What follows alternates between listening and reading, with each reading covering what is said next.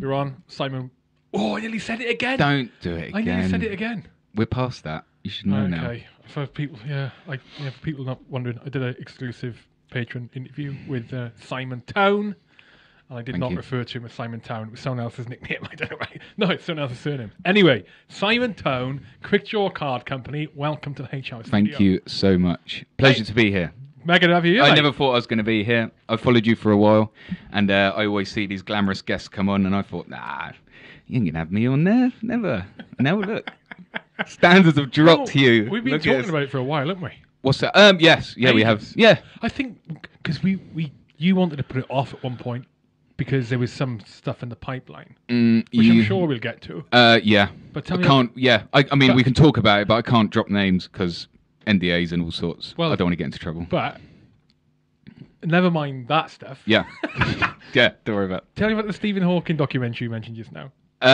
Okay. So the time was 2015, and so after I left the military, I started. I sort of dabbled around inside the job that I was working, doing some extra work, and I know there's going to be 95% of guys out there who used to be in the military have probably dabbled in it every now and again. There's only one or two companies that do it. So luckily, I was doing CP in London at the time, and one of my good friends that I worked with, he actually knew the owner of the company that ran the extras sort of stuff. Do you want to mention the company? Yeah, Military Film Services. Did they? But I don't know. I haven't seen anything from them for a while, so I don't know. But did they not become services to film?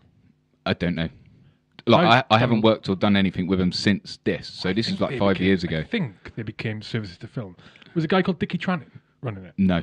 I must be wrong then. I can't think. Sorry, like I said, there's only there's only a couple of them, so I'm not 100% sure. Anyway, so we got the email come through. Every now and again, you get an email come through, and it goes, "Job on, pay this, set rate. This is what you need to do." But one of them came out, and it was sniper needed for a documentary, and I was like, this is probably the first time that anything's come up where I'm like, okay, this sounds all right, and there's not going to be that many people. Anyway, I was actually sat next to my friend Dave on shift when it came through, and he's like, "Have you just seen that email come through?" I'm like, "Yeah." And he's like, "Do you want me to message him to use you?" And I'm like, "Yeah."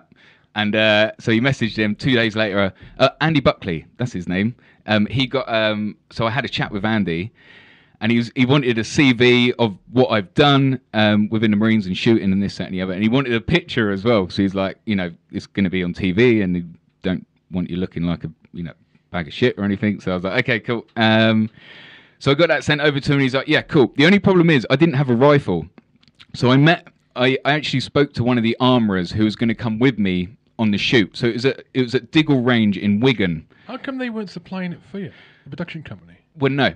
So they could, but it was a rifle that I'd never used before. Oh. It was, I can't even remember what it was. It was a 7.62 rifle. And because the armourers, they don't really have that big variety of bolt action rifles. So a couple of years before, when I was on a sniper training team, me and the team went down to Accuracy International Factory in Portsmouth, and we actually got to have a look around. Made some friends. Those guys down there who was the reps, and I rung them, and I was like, "Hey, it's Si here. I used to be on the Royal Marine Sniper Training Team. How's it going? This, that, and the other." Anyway, any chance I could borrow one of your 338s? And they're like, "Why?" I'm like, "Because I'm going to do some filming on a Stephen Hawking documentary." And they were like, "Yes. What do you want? When do you want it?" And I was like, just do me a normal standard, as we used to use, L113A5, Smith & Bender scope, all the full works." And they're like, "Cool, where do you want it?" And they delivered it to the armourer who was working for the production company, and drops off some ammunition. They're like, "Cool, yeah, just take it, just bring it back whenever you're finished." Was that Frank who helped? Frank Fletcher, yeah, it was Frank, yeah. So Frank delivered a rifle, and then we went up there, and so the whole idea for the thing was, have you ever heard of a company called Tracking Point, which is an American company, and they basically made these scopes that had jet fighter tracking technology in them. So it works out, so you push this little red button on your target, and it works out the bullet drop and everything like that, and then all you have to account for is wind. So if your wind call's fine, you should technically hit every single time, but they wanted to do it where they put it to the test, and it is it's really Chad. They were like, it's sniper versus science. So they wanted me to work everything out myself, and then they wanted the track and point rifle. We was going to have a shoot off to see who would be better. Like, is it really bad that you can buy a rifle like this if you can if you don't need any experience to? So they wanted to sort of put that to the test. But from a, I mean, it was all right. But from a production point of view, I said to them, so this is a new rifle. I've never shot it before. I've got no data for it. And I was like, just at least get me on 100. Just at least get me a 0. That's all I want. And they're like, yeah, don't worry. And then the next thing, the guy's like, right, we're going to move back to 500 meters. I'm like, okay. So the only data I had was from shooting at Barry Budden 5 years before, which I had in my loft still. So I had my data card there, and I was like, I'm just going to have to massively cuff this. So we went back there, and then I had to do this piece where I had to. The guy's name Jim. He's done a few. Like, I had no idea who he was until I met him. And he's done loads of scientific documentaries, like Brian Cox's Beziopo, basically. So I had to do a bit where I had to teach him how to shoot. But when I was teaching him how to shoot and he was shooting, I was secretly gathering data because I knew we was going to go back further and it was all going to get filmed. So I didn't want to look like a complete tit. So he done that. We shot there. I'm making notes. And then at the end, he's like, okay, we're going to do a shoot-off. So Jim's going to be shooting a tracking point. You're going to be shooting your rifle at 1,000 meters, and we're going to have balloons at the butts. And I'm like, wow, okay. And me and Jason, who was the CEO of Tracking Point, American guy, he was there as well on the day, and we both looked at each other and we're like, okay, let's try it. I can't guarantee it's going to be anything good because I got nothing. I haven't even got a 0, so let's do it. So we went back to 1,000 meters. We filmed it, and I got really lucky. I'm not going to lie to you. I got really, really lucky. And there was 6 balloons. I shot 5 out of the 6 with 12 rounds.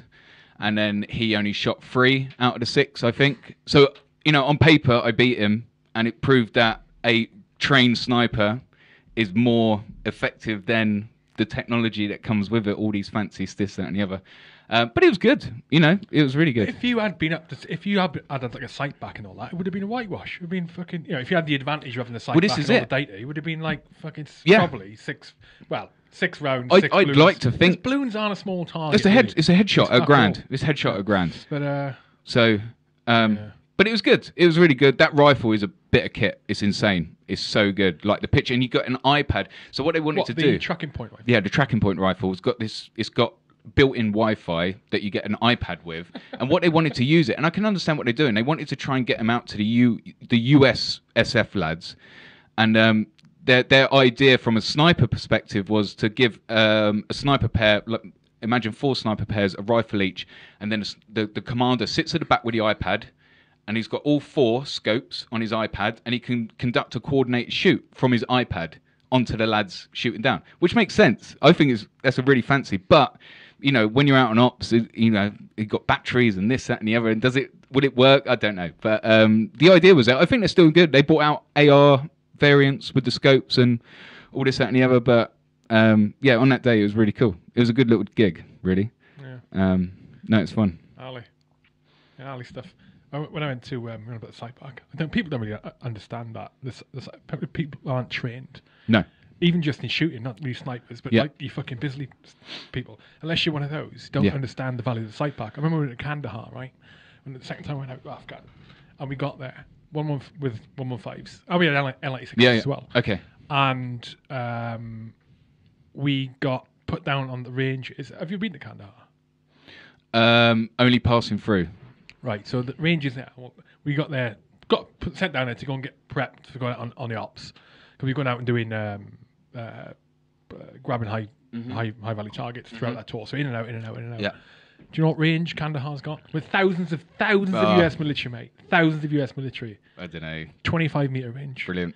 And they expected the sniper platoon to go down there. Yeah. Do a 25 meter range, which you can't even fucking zero. No. 115. No, you can't. It's impossible. You can't do anything. No.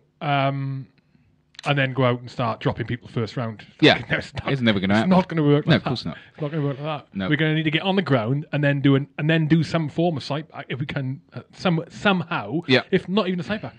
100 meters, just let a 100 meters. Yeah, Fucking ridiculous. I mean, mate. it's probably a bit naughty, but we was in a very similar situation in Afghan in 2010 where we didn't really have that time, but we was in an over OP for 3.5 months, and every morning at 5:30 when those speakers blaring out that music and waking us up, it does grind you down a bit. So we did a bit of data collection on the speakers just to check that the zero was in, and it worked. It's a bit naughty, but Jesus Christ, once you're doing 6 on 9 off for 3.5 months on sentry duty, that shit wears you down very quickly. Yeah, was that you did 6 on 9 off for 3 months? Yeah. Yeah, Oh God. and hot summer, so even when you do the graveyard shift and you get off at 6 a.m. or whatever it was, trying to get your head down and it's 45 degrees, no aircon, no fresh rations. We was on 10-man rats for 2 months. It was pretty grim, to be fair. Fun, loved it, but it was hard work, really hard work. I think the closest thing I did to that was one on 4 off for 3 weeks. It was only for 3 weeks. So Yeah. 1 on 4 off. Well, there was only 5 of us where we were. Same with us. Yeah. So we was in slap bang middle of Sangin in an old Taliban commander's house called Tea House. That's what it was called. The PB, and there was only 5 of us there. We had a troop of A&A downstairs. So it got really low, but it was like the whole thing had been bombed. The JDAM hit it the year before, so there was like nothing left of it. So the rifles who we took over from, who were there before, made like an improvised sort of tower, and we sort of made the best of what we had, but it was horrible. And then tensions. It was at that time when There's quite a lot of green on blues at that time, isn't there? Terrible. Yeah. That's what I was just about to say. The AMP had opened up just up the road on a load of guys, and tensions were very, very high. And especially when there's 5 of us and there's a whole team of A&A downstairs, and like the Terp that was in charge of them hated our guts as well, and we was like, oh no, we don't need Wasn't this. that the year that the Welsh Guards CEO got brassed up? I think it was. That yeah. was that year, wasn't it? Yeah. A bunch of them, and he was one of them. Yeah. It turned everything in the AO. Not even us, everywhere, all over. That turned really quickly, and it was bad for a good couple of months until we had to sort of play their game, be nicey, and try to sort of, because it was all back in those days, courageous restraint, hearts and minds. That was the aim of the game. Not even with just people that lived in Afghan where you used to go out and patrol. It was trying to keep them lot happy as well, because, no one knows what was going to happen. They could turn it. We wouldn't, there's no way we would have survived that if they'd turned on us. No chance. So we was just trying to play the game, be nicey, and hope we all don't get killed, basically. How does it make you feel with us pulling out there now? Or everyone pulling out of Afghan now? I mean, I watched a video on Facebook probably 2.5, 3 years ago of Sangin Bazaar, and the whole thing was at rubble. The whole place, the whole 1 kilometre stretch of the bazaar was in rubble. Nothing left there, no standing structures. And we went up and down that bazaar, thriving, motorbike shops, butchers, fish, clothing. When you were there? When we was there, everything. It was good. Good vibes, There was nothing naughty going on that we knew. Everyone seemed happy. And then I watched this video. We pulled out and left it to the Americans. So the USMC took over from us when we ripped out on Herrick 12. And literally 2 years, so maybe a few years after that, I watched the video and the whole place was just rubble. And it makes you think, it's like, what's the point? What? Obviously, it's gone back into the Taliban's hands. Everything's been bombed and blown up. Everyone's moved out and gone. And it was like, okay, so what? I don't quite understand what we achieved, really, by being there. Do you? What did we achieve? Is this deep? Do we not? I need to go the questions around you. I know, but you gave me that look as if to say, "Oh." But I want your perspective, mate. Well, there's two. I'd go through things. 2 different looks at it in my head. One is, I want to validate my time there. Yeah. And the people who didn't come back, their time there. Yeah. But also, I want to look at it objectively, which can be dangerous if you're trying to achieve validation in the first place. I did an interview for BBC Wales last week, and they're doing a documentary on Welsh Welsh guys who served in Afghan.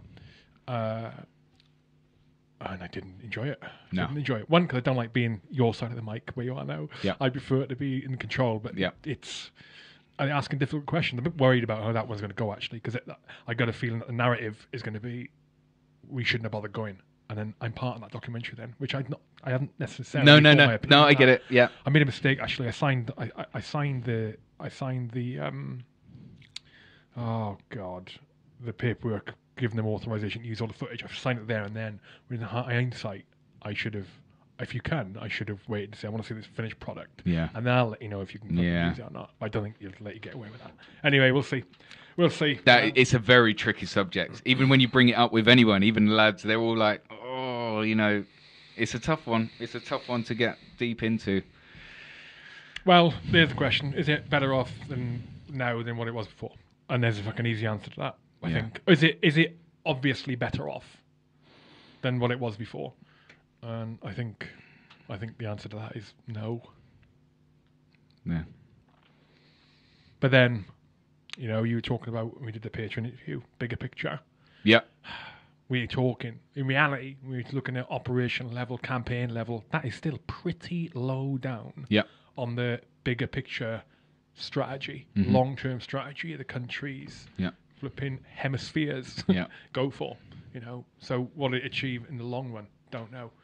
Was us being there part of a bigger political, a military, what's the word?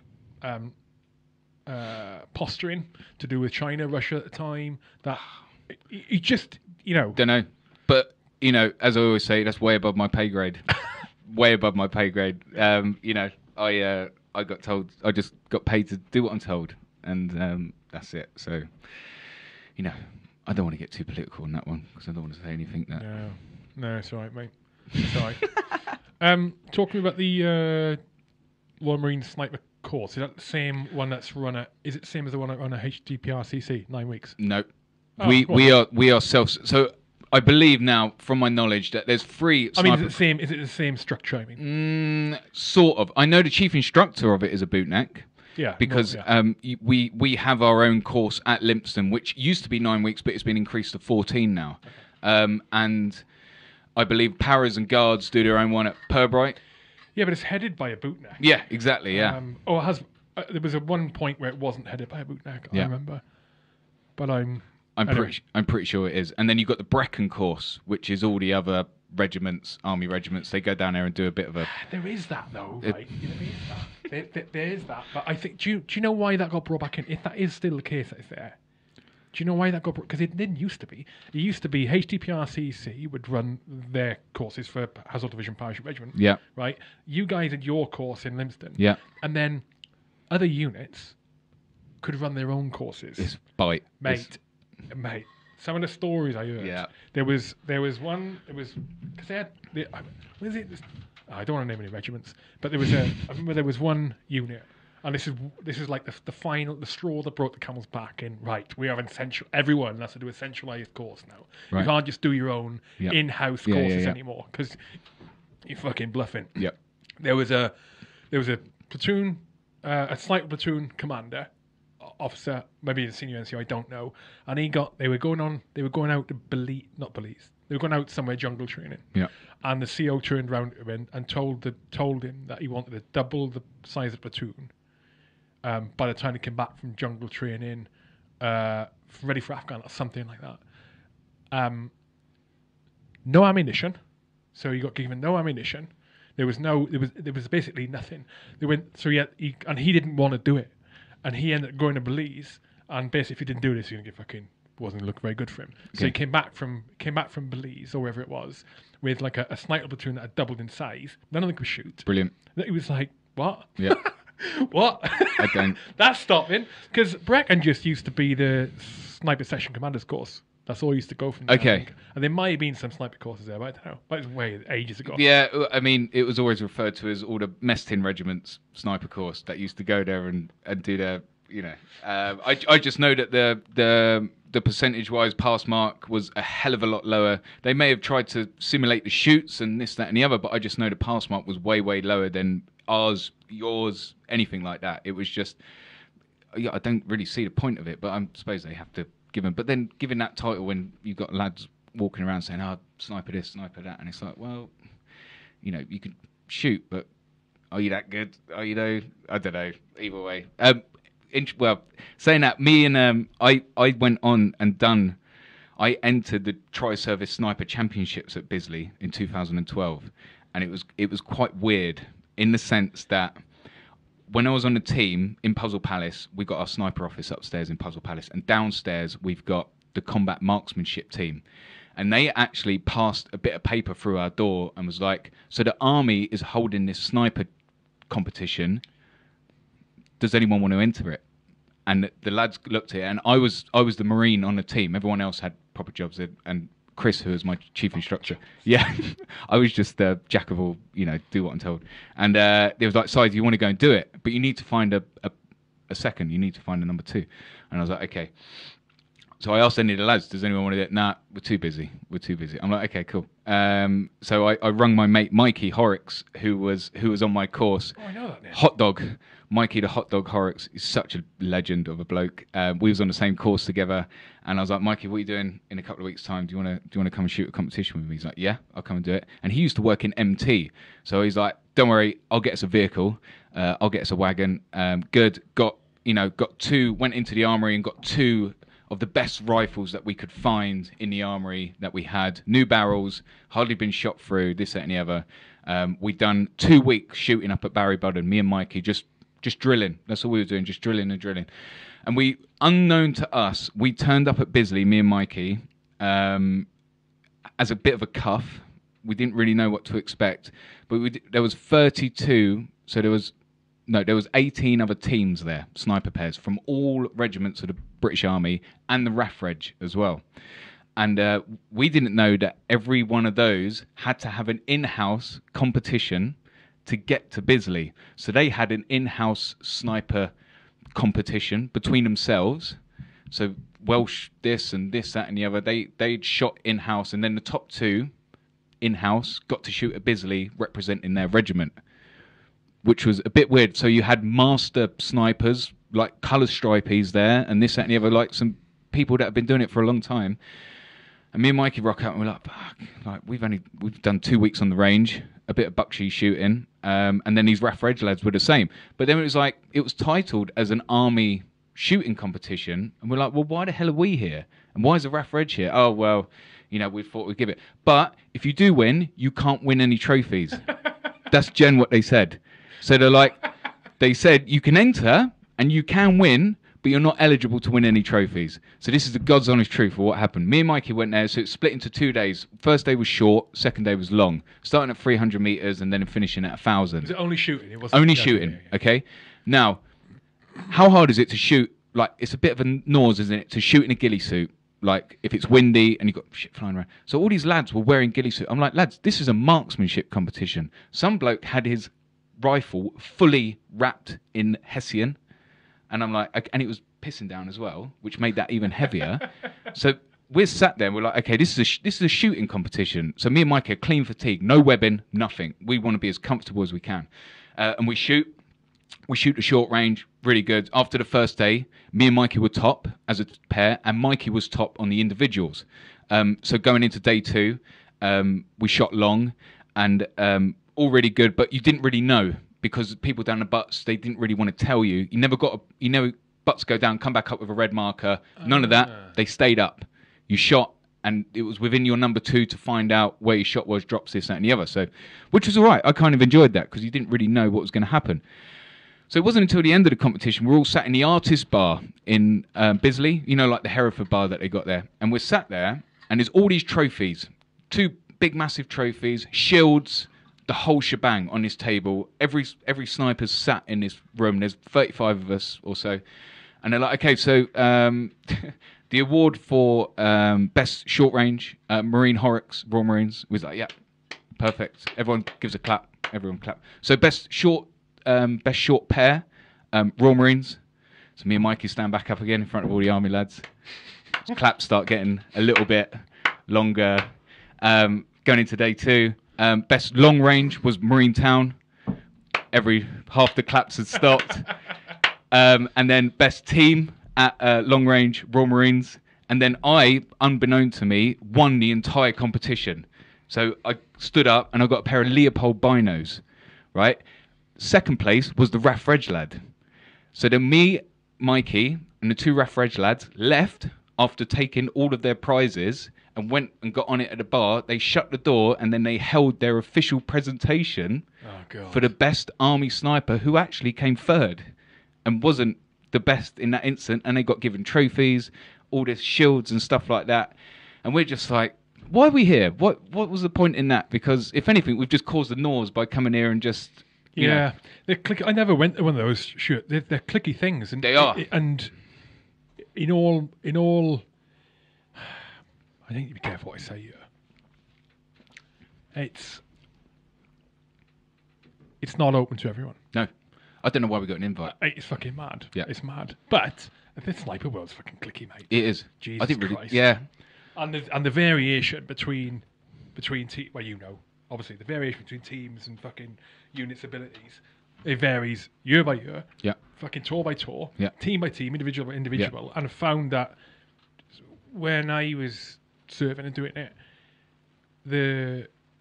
which doesn't ring true for you guys, it's different for you guys, but the ones that were least willing to go and compete with other people and challenge themselves with other people, were the worst.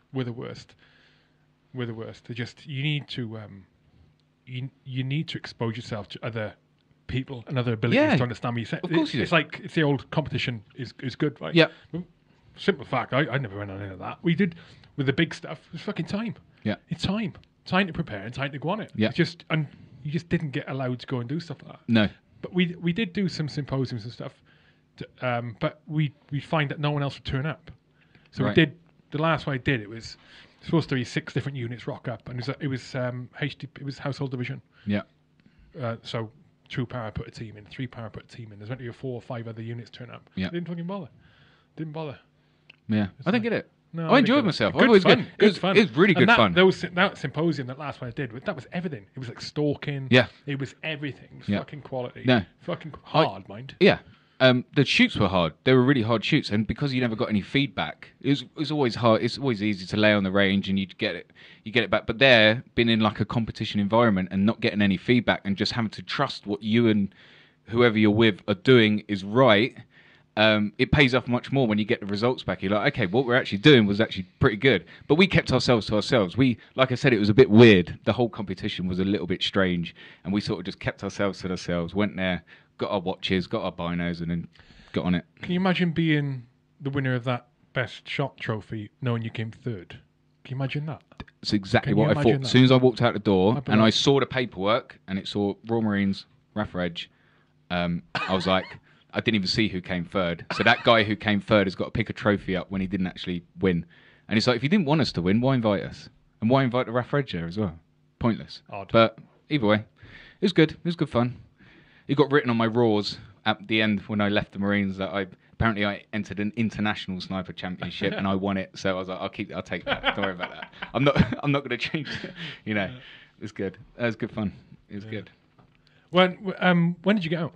So I left at the end of 2012. I jumped on the security bandwagon. I was the sheep. So was I. I did that too. Yeah. I done the maritime for 6-7 months, East and West Africa, and then Is that a sarcastic boast then, was it? Yeah, it was a little bit.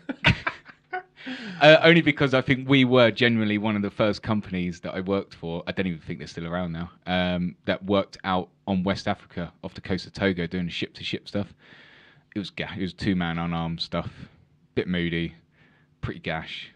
I'd literally done 2 jobs and that was it. I was like, nah, I ain't doing that no more. After I got stopped in Togo airport with my winning binos that I'd won in the competition because I was trying to help the guy out write up some sort of marksmanship manual for the lads.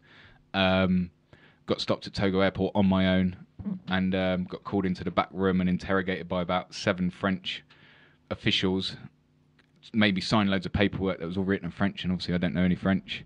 I was in there about an hour, and they took my binos. They thought I was some sort of government spy, and I bought my binoculars out here because they had a mil-dot reticule in the lens. They were really Gucci, and they thought I was using it to plan something. I'm like, this is ridiculous. But I could see what they wanted. They just wanted the binos. They were nice and new and shiny. I was like, take them. Just let me go. Just take them, sign the paperwork, and just let me go. Never went back. That was my last ever maritime security job ever. Because as we know, the higher up aren't going to, try and reimburse you or help you out in any way with that. So it all got denied, and I was like, nah, I'm done.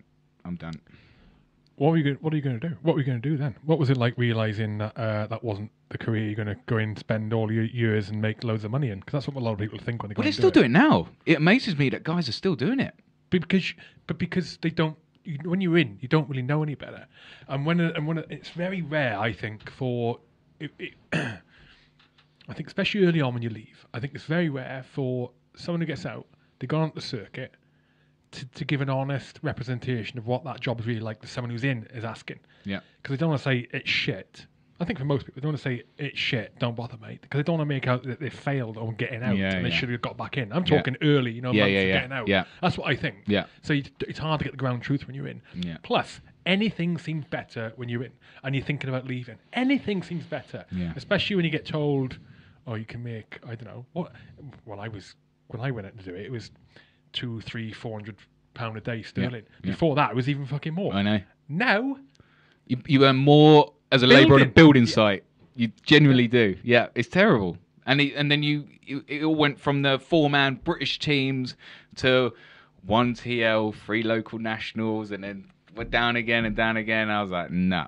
But very rare. Don't get me wrong. There's not a lot of people still doing it, but there is still the 1 or 2 that I see floating around that are still working it, still doing it. I'm like, sod that, man. I think because the longer you stay doing it, the harder it is to get back and do a normal job. Maybe, yeah. It becomes so yeah. And it's what? It's very similar to serving. It's really routine. Yeah. Well, not the maritime stuff, mate. Well, yeah, the maritime stuff too. But I did it onshore. I did CPPSD work in inverted commas in Iraq. Yeah. But it's very routine. Well, like the 3 on, 2 off, or whatever. 8 weeks on, 4 weeks. 8 weeks on, 3.5 off. Yeah. But it's very routine. You're in a military environment. It's comfortable. Yeah. I fucking enjoyed it. Yeah. Like I did enjoy it. Just enjoyed it. It was just where you stood. But as time went on, it's such an unstable in this industry. There's no security. Even in the UK, never mind over there. Such an unstable industry. Yeah. It reminds me of being like a salesperson who only earns off a commission. You're constantly looking for your next sale, constantly next commission, next customer, and that's what it's like. Yeah. You're constantly worried about, is your contract going to get binned? Yeah. Because people, maybe when you were there, well, yeah, it would have been when you were doing it as well. Contracts would get binned just en masse. Mm-hmm. Hundreds of people would lose their jobs, and you wouldn't know. And then you've got hundreds of people looking for another job in CP, and it's all really clicky. Yeah. And mates rates. Yeah, of course it is. It's not what you know; it's who you know. Yeah, it's terrible. But yeah, I left that, and I I worked in London doing CP for 2 years. But that was all right. I worked for an American firm called Gavin de Becker. Oh yeah. So I worked for them for 2 years. Quite rigorous to get in with them, actually, and it was good. We had some really good clients. It was a good routine, but it was hard work working for Americans, for an American firm. Why is that? Just because we all know that they're very strict down the line, almost like robots in a way. Especially that they did think that they were borderline CIA with their headquarters and big massive this, that, and the other. But yeah, I done it. It was the people I worked for was good. Our UK team was really good because it was all ex guys, but it wore on you even more. So yeah, I done that for a couple of years, but yeah, and then I sort of sacked that off as well because it was hard work, man. It's hard work and clicky, and even harder when you're working for Americans. It all kind of gets onto you at one point, but yeah. But I dabbled in both. They're still doing all right. So loads of lads are still doing that. I think the UK scene is probably a lot more popular than the overseas scene at the minute. Yeah, difficult to get into there, right? It's just a lot smaller, and everyone thinks they're ninjas and can get whatever job they want. Yeah, because whatever. But if you land a good company like that, it's okay. Yeah, and even better if you land a good family. Yeah, but then it's the bullshit that'll get you. It is, yeah. You'll get fucking It is, yeah. pushed out. I can't deal with it, man. It really grinds on me. All the pettiness of stuff, and there's backstabbing, and there's this, and there's that. And if you do anything wrong, people are always trying to look for that promotion. They'll stab you in the back. They'll grass on you and snitch on you. And even if it's something, stupid, it doesn't need to be anything. And it just grinds you down. And I'm like, I can't be dealing with this anymore. So, yeah, that was one of the reasons I was like, no, I'm not doing it. So what did you do after you've been that off? Got another job. Yeah, I guess that bit. No, I worked for a rescue company, a rescue team, which was all ex-military guys. They were based out in Surrey, so we used to do, we used to work alongside the police and the fire brigade, doing stuff like that. But we got made redundant. We had a contract, so it worked out quite nicely in the fact that me and George launched the cards pretty much the same month that I got made redundant. So it kind of worked out. I didn't see it coming, but we got our 3 months' notice because of COVID. Because we was working at Heathrow Airport, and obviously no one's flying, so no one needs any sort of that assets. So the company sort of got laid off for the interim, but there was like 16 of us. But they did what they had to do.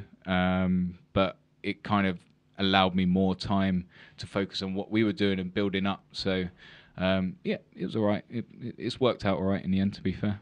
And what was it like starting a business in the middle of the pandemic, you fucking madman? Well, it was really, really weird, to be honest. So we started... The first conversation that me and George ever had about our cards was we went to a coffee shop, and I used to draw.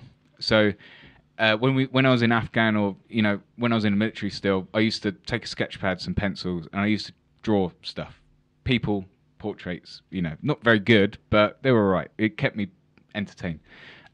So George messaged me and he was like, I got an idea, but I want you to draw some of the stuff for me. And I'm like, mate, I haven't picked up a pencil in 6 years. I'm like, you really think I'm going to be able to draw stuff like as it? I was like, let's meet up, let's go for a coffee, because we hadn't seen each other for a while anyway. So we sat down and he's like, right, I want to make a deck of playing cards. I'm like, okay. I'm like, what sort of? And he's like, a UK military one. I'm like, okay, how are we going to do that then? And he's like, well, I've seen this guy. He was an ex-USMC guy. Now, don't get me wrong. We haven't copied him, right? He came up with an idea where he done something fairly similar, but he used to have pin-up girls like riding bombs or submarines or stuff like this. And he threw them on Kickstarter as well, but he never followed it up. Like, they were really cool cards and they were really good. Completely different style, but kind of fundamentals were sort of the same. But that was in America. No one had done anything in England. So we was like, okay, so what are we thinking here? Well, let's do a UK military deck.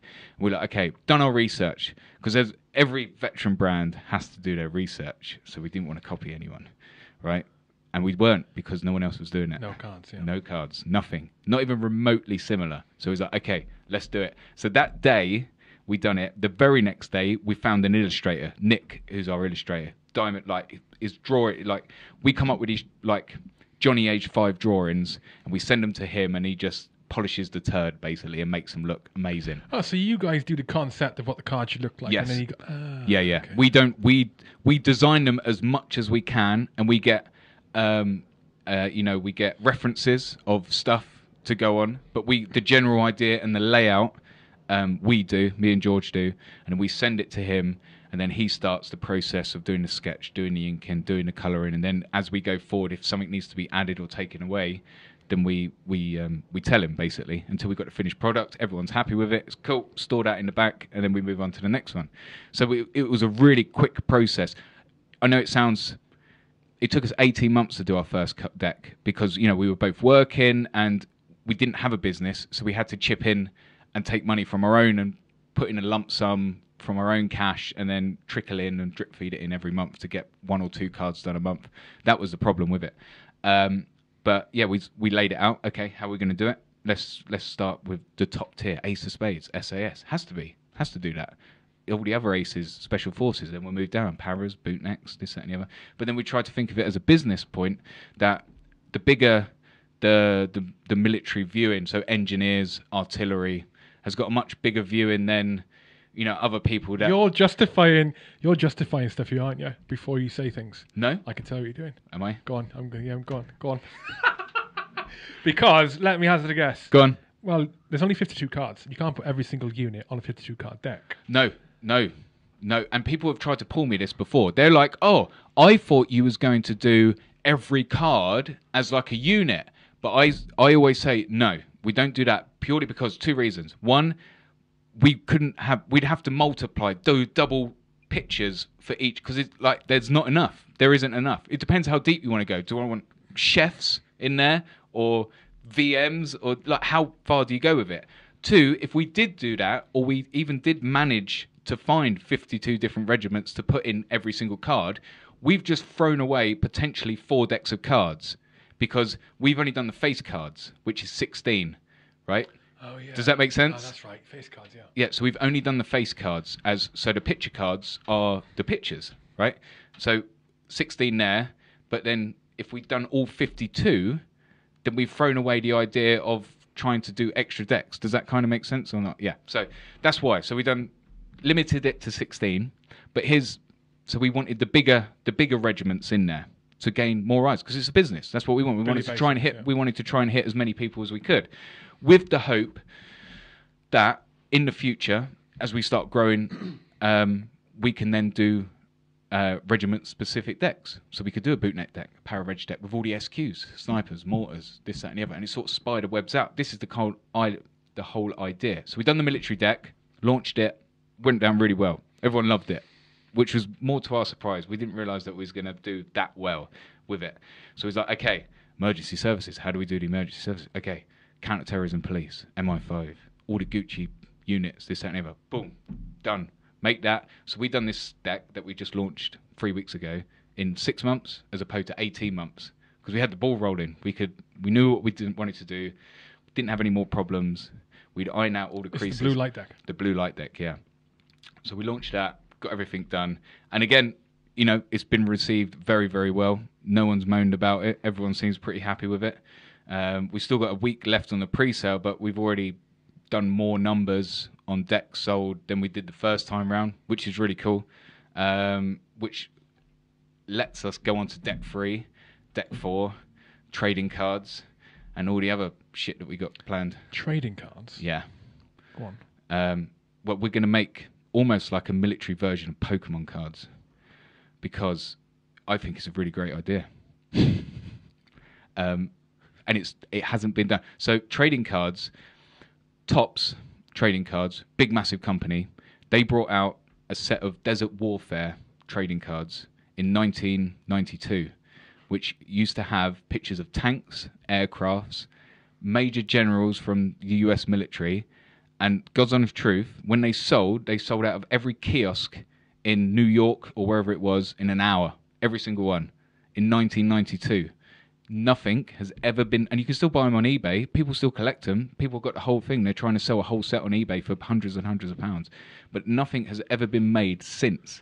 No military-style trading card, modern day, that's got modern-day units or anything like that has ever been made since then.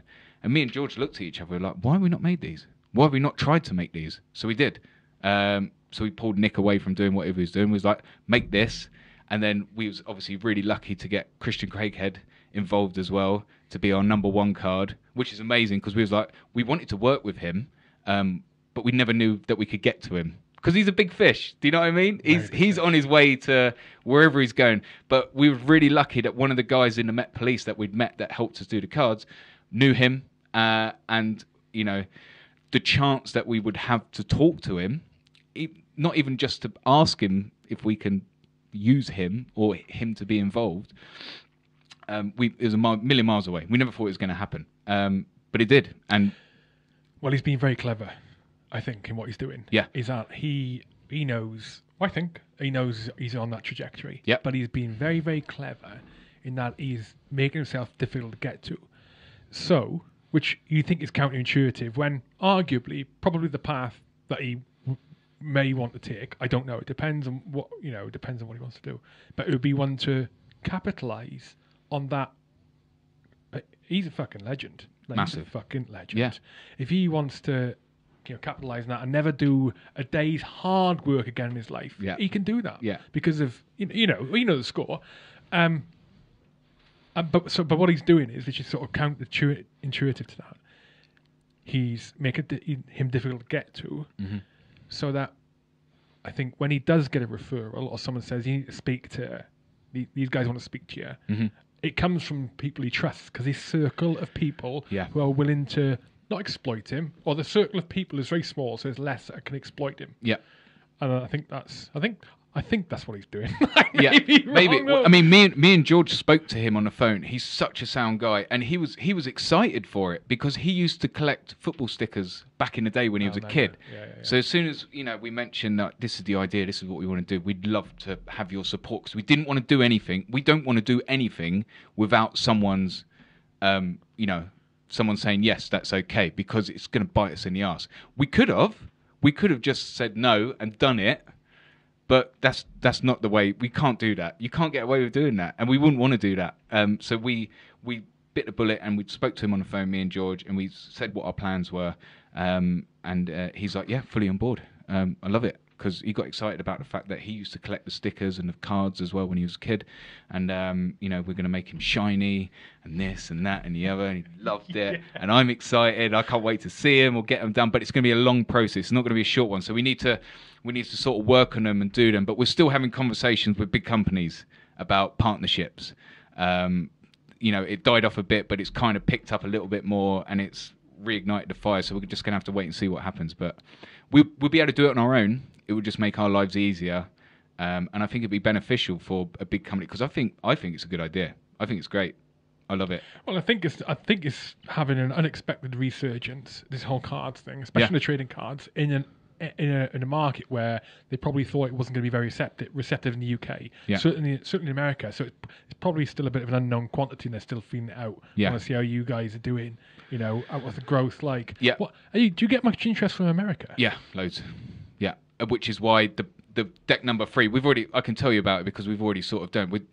Deck number 3 is going to be the Black Ops edition. So it's Special Forces units from around the world. So we've got Navy SEALs, we've got Delta Force, we've got another Hereford and Paul card in there, Aussie Commandos, everyone, as many as we can fit in there, we're going to do it. And we hope that we could get to the point where when we sell that, we can have outside distributors in different countries because we know how much it costs for shipping. Like international, it's a lot of money sometimes, even just for one deck of cards. So it gives us extra logistical sort of avenues to go down to try and get this and that and the other. And we've already got deck number 4 good to go. We haven't released that one, so I'm not going to tell you what it is, but it's going to be really cool. But in between the decks, we work on the trading cards, and then as soon as we kind of hope to gain that little bit more of an international, people talk about us in different countries.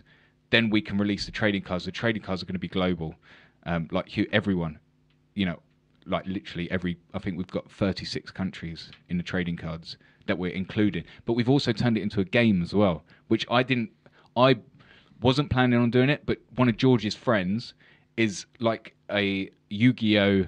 Pokemon nut, and he just knows how it works, knows how to play the game, and he's like, you need to incorporate this into a strategic military board game as well, using the trading cards, because people can collect them, but what if also people can play with them? So we've got like bonus cards, environment cards of where you're. Oh my god, mate! I know someone who's going to be creaming his pants right now listening to you saying this. Yeah. Mike Valance, Rugby Heroes. He is a board game that honestly he's introduced me to some amazing games. Oh really? So the only reason I know about what that kind of stuff you're talking about with the cards and strategic games, about 2 reasons. One, him, and 2 is a guy called Stu Hale. He introduced you to him. Ex-Power Sniper, actually. Okay. And he runs Pegasus Hobbies and Games. Oh, no way. In Monmouth, yeah. Oh, wow. It's just like a game shop. Yeah. That. So, Mike Valance will be all over this, man. You'll be like, when's that Kickstarter? Yeah. When's the Kickstarter? So, yeah, I'm excited. We've got our battle board ready, which is actually Sangin. So it's the 611 runs down the middle. You've got the green zone one side and then the desert the other side. Mate, Mike has just spontaneously combusted listening to this, I'm telling you. He's gone, boom! His head's exploded. But it's going to be a long process. There's 150, there's more than that. There's probably about 160, 65 cards that we need to do. We've only done 12 at the minute, so there's a long road ahead. But I hope we can just chip away, get a few done, release a deck of cards, get a little bit more attention. We're moving in the right direction as a brand. Like we're new, we're small fish in this big ocean of the veteran-owned brands. We had to do. Do you think so? Yeah, I think so. I don't think you are. No, I don't think you are, because no one else is doing it, mate. Yeah, it's I know. different. When it's like you've done it. You've proven it. You're the only person. You're the only people doing it in this space. So you're not a small fish. You're the only person in the pool. Yeah, I mean, no, but as far as everyone else, like everyone's got, everyone's doing their own thing. They got big followings. They got this, then they go in, and all you hear or see is, like the Contact Coffee, Sin Eaters Guild, this and that. They're all the big players in the HR4K, all the big players in the veteran-owned, business. So from us, we're still small fish compared to those because they've been going years, 4 years, 3 years. We're only 9 months in, so we're still getting there. We're doing all right. We're doing well. And I'm really excited to see where we do go. But it would be nice to eventually get on their level. That's what we aspire to. Like when we first started this and we started the Instagram page, we'd follow all of them to see what everyone's doing. Their level in terms of what? What are you talking about? Are you talking about money? Are you talking about following? Are you talking about impact? What are you talking impact about? As well, yeah. Impact. Like you see so many people share stories of what they're doing. They share the products. They share what they're doing. They're so engaging because they're able to get out and they do loads of stuff with loads of other people and stuff like that. And that's kind of what we want. I know, obviously, Gaz has the whole community side of things and this, that, and the other, which is really cool. I very much doubt that we would ever get to that point, but we aspire to have something like that with the trading cards. That's where our community is going to come from because we can have people trading. We can have people talking about what they've got, just because there's so many groups out there that talk about this kind of stuff. And if we can even have a remote bit of that, then we'll be really happy. But we aspire to be as big as those guys because everyone knows them. Everyone knows who they are. They've all got a good reputation. So we just hope that we can move ourselves and build up to be on their level. Yeah, I think you'd be surprised, mate, at just how big a reach you're having. Yeah, I'm telling you. I don't know. But, maybe I'm blind to it. Gaz is different. Gaz is running a cult. Now he would not agree with me. He would not agree with me. Gaz is a cult leader. Yeah. He probably doesn't want to be, but he is running a cult. But I mean, that kind of communities I think aspire to have behind you. It's what carries brands, right? But it'll come organically. It'll come organically. Yeah. And what's good with you as well? You've got immediately got that international appeal immediately. It's not wholly British military at the moment. Don't think it is, especially if you get the interest from it on the States. No, we sell decks everywhere, Australia, America, which is really cool. But I like to think now we've hit the UK. We've done the military. We've done the emergency services. So I don't think anyone would be willing to come in and try and copycat that because they'd have a hard time trying to do something that's different. If that kind of makes sense. We've already hit the UK, covered all bases. That what you could do. I don't see what you would do if you were going to try and do something that's different to us in a card sense. So that's why we're moving away and starting to do the international stuff. Almost like we've slowly taken over the UK and we've done that. We're happy with that. There's room for extras there. Like I said, the more we grow, the more we can come back to the UK and then start doing regiment-specific decks with like SQs in there and making cool illustrations of, snipers and mortars and anti-tanks and this, that and the other, and then sort of venturing out. And even for the emergency services, doing a police-only deck, paramedics, fire brigade. Yeah. As long as the demand's there, because, it's a lot of time and effort that goes into it to make them. Do you incorporate? Are there any personal stories incorporated to any of the illustrations on your cards? Yes. One that stands out mega in my mind is on the first deck is the SRR picture, which is the undercover race. Oh, you haven't got a deck. I gave it to Mick Taylor, didn't I? I didn't even bring one with me because I knew you had one. I gave him the deck to have a look at. So you've seen these guys look at it. He goes, I could just see the glee on his face. Have the pack, mate. I'll get another pack. Have the pack. You should have told me. I would have bought another one with you. But yeah, so the SRR one is it's really cool because without giving too much away or going into any. One of the lads that I served with on Herrick 7, so the very first tour, I won't name any names, but he's a really cool guy. Anyway, when we come back in 2008, he just disappeared for like 6 years. Disappeared, went off the face of the earth. No one saw him. And then I saw him 7 or 8 years later in Tesco's, round my way, in his Sparky outfit. So I know he used to be a Sparky, and I saw him in his Sparky outfit. And I was like, where the hell did you go? He's like, I went SRR. I'm like, oh, shit. And we was talking about it, and this, that, and the other. And he had a couple of pictures on his phone that he had saved, and he looked the part, right? He looked the part. He had fully embedded into the Afghan lifestyle, and he looked the part.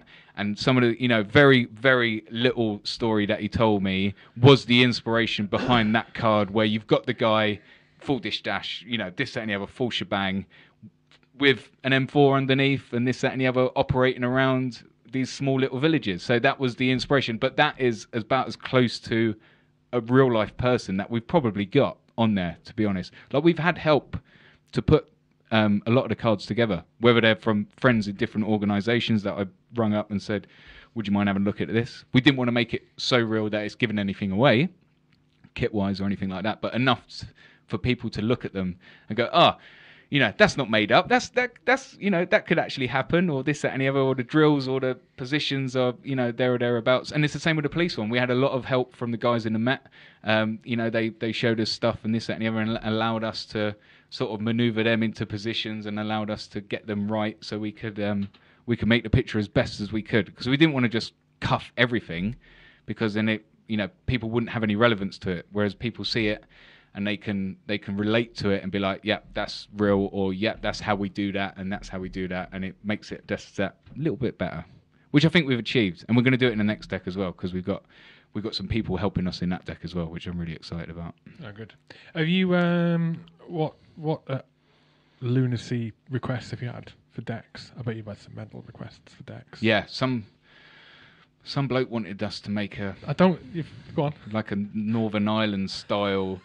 I think you're going to talk about the Combat Cigars request, then. No. How is that, by the way? Sling me under the vest. You need to talk about it. Okay. So, no. We've had guys ask for chef cards that someone wants to be. Are you going to put a chef in the? Yeah, I know. That's exactly what I kind of like. They wanted one of the cards to be like a combat chef, like a chef on ops. Right, yeah. And I was like, no, sorry, we haven't got any space this time around. And someone wanted like a deck of Northern Ireland, but a certain very specific regiment that went out there. I couldn't. It was a long message from someone who was really, really keen, and started naming names and regiments and everything like that down to the T. And it kind of went over my head. I was like, I don't know what you're talking about. So I was like, okay, maybe not this time. Sent me loads of pictures of him in Northern Ireland and stuff. I'm like, okay, I appreciate it, but it's just not our type at the minute. But other than that, it's not been too bad. We get the general, this deck and that deck, which we've already, a lot of people that come to us with ideas, we've already thought about, which is good. That means we're thinking about something the right way of what the customer wants. But it's just a matter of time, money, and effort to just make sure that we can justify doing it. You need a bigger team. No, I mean, yeah, Nick, our illustrator, he's very proud of what he does, and right, he should be, because his artwork is insane.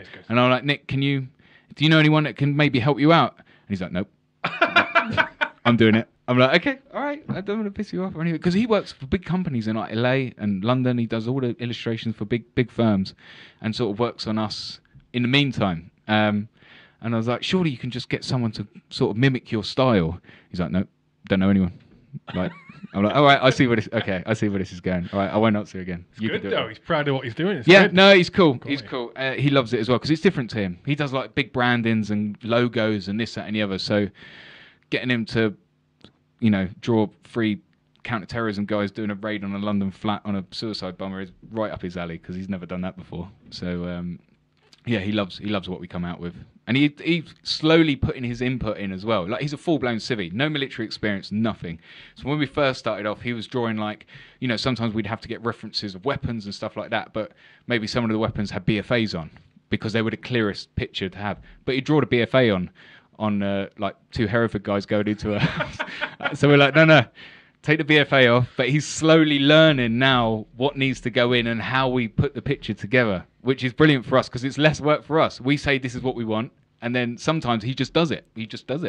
And we sit back and watch him draw, and then we're like, yep, good to go, tick it off, let's move on to the next one. So yeah, it's good, it's fun. Have you thought about, or has anyone approached you about product placement into any of the cards? Yes. I don't know, we'll try and work on it. Like I did, I think I did speak to Luke and Nick from Contact Coffee. Like I'd try and get something in there because we get on with those guys. I think they're so sound. And we was like, maybe we could stick like a Contact Coffee mug in there or something in there. But we've spoken to a few lads, and I'd do it 100%. I'll do it in a heartbeat. I wouldn't charge anything either. I'd just do it for the crack because I think it'd be funny. Because you're too nice. I'm too nice. That's the problem. Because I'm too nice. Do you want to be in my car? Yeah, do it. Yeah, just give me it. I'll put it in there. Don't worry about it. I don't want money. Yeah. But it's all fun and games. No, it's good, mate. It's mega. I mean, it's a great brand. It's just nice. It's nice when something unexpected comes up and is veteran owned. Yeah. But it's not doing something other people have done. Yeah, and that was a big important thing for us. We've done a lot of research because I didn't want to be that guy. I didn't want to be that guy if someone had already done it, that we tried to impersonate or knock them off in any way. But I feel it's so far out the box that no one would do it, really. Because when he came to me, I was like, what? Playing cards? But then I thought about it and I was fully invested. I was like the number one invested guy into it. I was like, yes, let's do it. But then it's so funny now that we're at that point where we've got 2 decks out and this, that, and the other, and people ask, what do you do for a living? I say, I own a playing card company. Like, what? I'm like, I know. That's what everyone says. What, like, and then everyone does this. What, like, playing cards? I'm like, yeah, playing cards. Yeah. They're like, how? What, do you print them? I'm like, no, we just make them. They're like, well, what kind? I'm like, emergency services, military. And they're like, oh, but they want to see them straight on Instagram. What's this? Oh, they're amazing. Follow. Done. Perfect. It's brilliant. I love it. It's, but it's, yeah, I love the uniqueness of it, which makes me excited moving forward. So, are you surprised at where you're at after having left? Yeah. And now yeah, like successful? a lot of guys, like I know a lot of guys have a hard time, don't they, when they leave the military? They struggle to find themselves, struggle to fit in. I suppose I've been really lucky that I've never felt like that. I've kind of just, because again, I'm too laid back for my own good. I don't let things try and stress me out too much, no matter how bad it gets. So I left and I walked into the private security, and I kind of just followed it in. I didn't try and push it in any direction that it was going to stop me. I just went with it.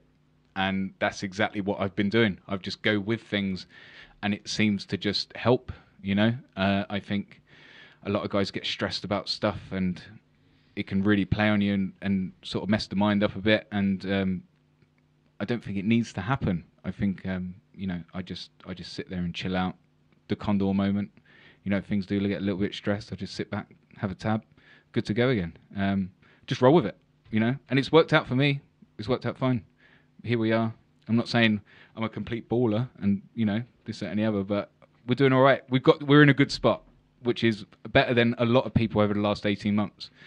Like you said, we launched it in and around the pandemic, but it was a unique thing where people could still buy it and they could play with them at home, which is what a lot of people did. So it never really impacted us that much. But I get it. A lot of people have had a hard time. We've had it. We've had hard times, but again, just take a chill pill, focus on the bigger picture. We're good to go. No need to get stressed over it. It's all good. Mega. And on that note, mate, we're gonna have to knock on the head. Cool.